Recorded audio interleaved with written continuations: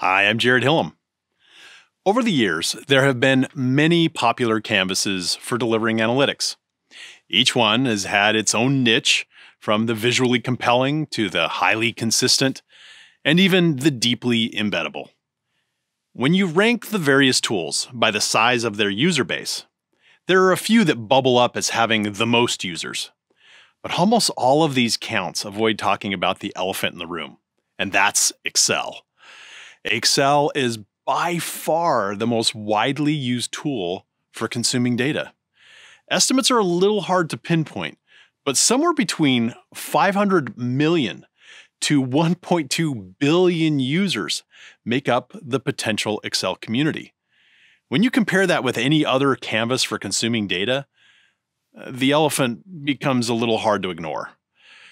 But why is Excel problematic when it comes to data distribution? After all, if users like it, then why not embrace? Well, let me explain a few problems that creep into organizations that use Excel for analytics, and then I'll propose some useful workarounds. The first issue is that it breaks the chain of custody between the data source and the data consumer. Meaning, because the data is editable while it's in Excel, the results can always be in question.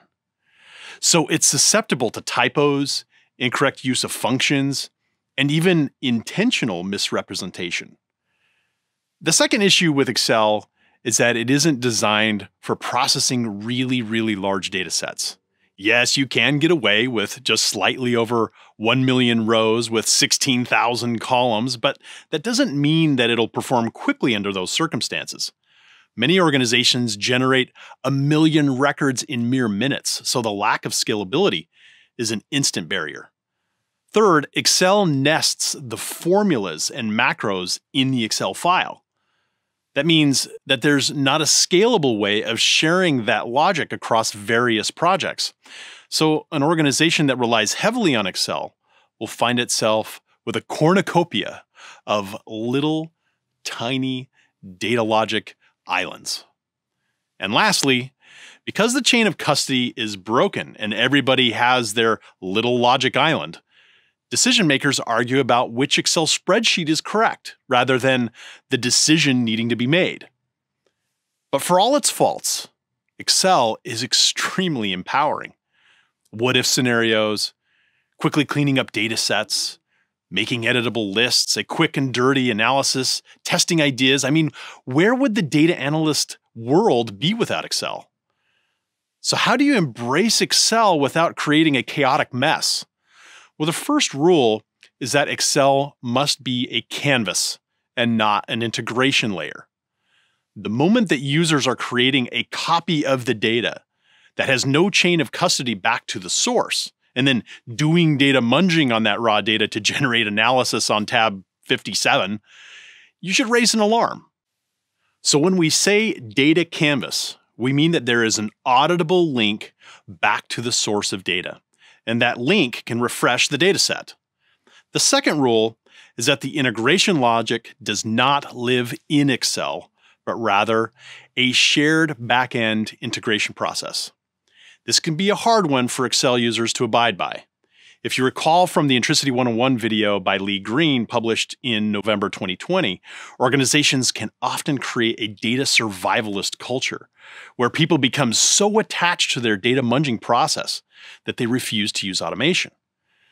The third rule is that formulas and macros need to undergo constant evaluation to ensure reusability.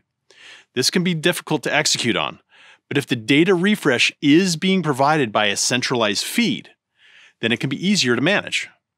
The key here is to constantly be asking, are there other team members that could benefit from this formula? And if the answer to that question is yes, the logic needs to be pushed back into the data consumption layer.